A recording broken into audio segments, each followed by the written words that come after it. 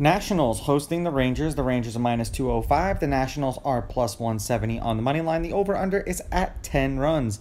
The Rangers, laying a run and a half on the run line, are minus 130, meaning if you bet them that way, they have to win by 2. While the Nationals, getting a run and a half on the run line, are plus 110, meaning if you bet them that way and they win this game outright, you win. They lose by 1, you win. Dunning pitched once against the Nationals last year. 6 innings, 1 run, 1 earned. They lost that game 2-1. In Texas, he struck out 4. The Rangers have won his last 4 appearances. They are 7-3 in his last 10 appearances. He's averaging 6 innings pitched and 4.1 strikeouts per game in those games. Corbin did not pitch against the Rangers either last year or this year. The Nationals are 5-5 in his last 10 appearances. He's averaging 5 2/3 innings pitched and 3.8 strikeouts per game in those games. Head-to-head, the road team is 7-3. The underdog is 6-4 on the money line. The underdog getting a run and a half on the run line is 7-3. There have been 2 one-run games in their last 10 meetings. The under is 7-3 in their last 10, and the under 10 specifically is 7-2-1.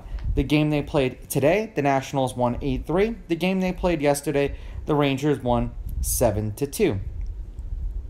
The Rangers are 3-7 in their last 10. The under is 5-4-1 in their last 10 games, and they are 1-3 in their last 4. There was a total of 6 runs, 16 runs, 9 runs, and 11 runs in their last 4. They scored 2 runs and a loss, 6 runs and a loss, 7 runs and a win, and then 3 runs in a loss. For the Nationals, they are 4-6 in their last 10. The under is 5-4-1 in their last 10 games, and they are 1-5 in their last 6. There was a total of 11 runs, 9 runs, 9 runs, and 11 runs. 2 runs and a loss, 4 runs and a loss, 2 runs and a loss, 8 runs and a win.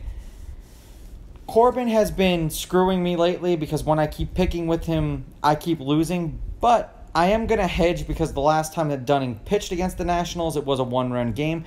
I'll take the Rangers with the money line, the Nationals getting the runs, and I'm going to go under. These are just my picks. If you disagree, please go with your gut, and please bet responsibly.